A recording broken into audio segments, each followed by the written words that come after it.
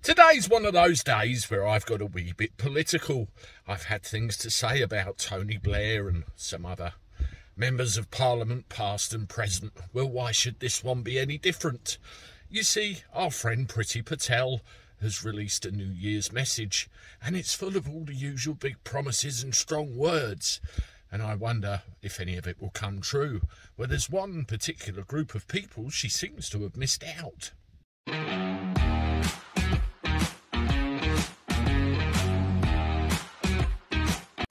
How do everyone? Welcome back to the channel for a Sunday. Well, Priti Patel's at it again. Yes, okay, whatever. She's released a New Year's message where she says that there's going to be a clampdown on eco-protesters blocking up the M25, spurious asylum seeker applications, and so on and so on and so on. Have a look.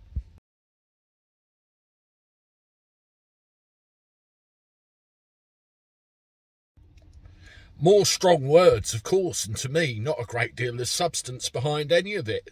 You know, the eco-protesters thing, that ship has sailed. When was the last time we saw Insulate Britain in the newspapers? Not for a few weeks, I guess.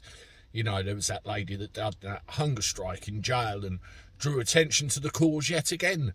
But they kept carrying on, blocking all the roads up. You need to get tough with these people. Don't go and then you go on about, you know, all these dodgy asylum seeker claims that are going on every year. They've been going on every year for the God knows how many years, and it's not changed. Somehow, I think it won't change now, and I don't think you've entirely got the whole say over the matter.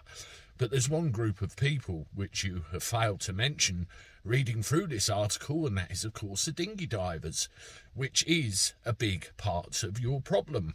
They're being trafficked, they're being moved over the English Channel in their hundreds every day. And what have you done about it? Nothing.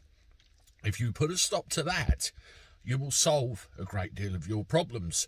We've got the old French having a pop at us across the pond there. And, you know, we should be playing hardball their fishing licences. Start negotiating, start telling them what's what, instead of being dictated to. It's ridiculous. That's the big part of this. They're coming over the channel. Those that are being intercepted are being put up in board and lodgings and being dealt with, and I bet I know who's paying for it. And those that land and make landfall on their own, they're buggering off never to be seen again. That is the issue. That is what needs dealing with. Don't give me all this legislation and new laws and new rules that nobody's probably going to follow in a month of Sundays. Get down to Dover, get down to other parts of the coast where this problem is actually happening and get it stopped. There, your asylum seeker trouble will come to an abrupt close, and it will be something like the levels it was years and years and years ago. More empty promises, I'm afraid. You mark my words. Let me know what you think in the comments below, but I'm not convinced by any of this garbage one little bit. Toodaloo.